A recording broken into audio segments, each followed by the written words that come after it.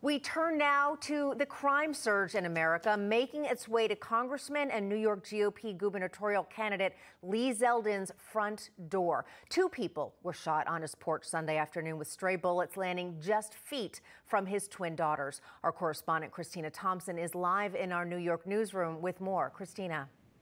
It's very scary, but the shooting happened in broad daylight just after 2 p.m. on Sunday, which is a trend we're seeing emerge from this crime surge around the country.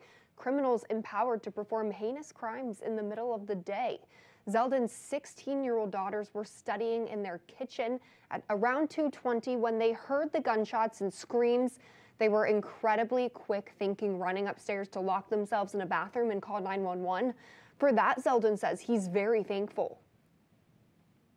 It hits really close to home when it shows up on your front doorstep.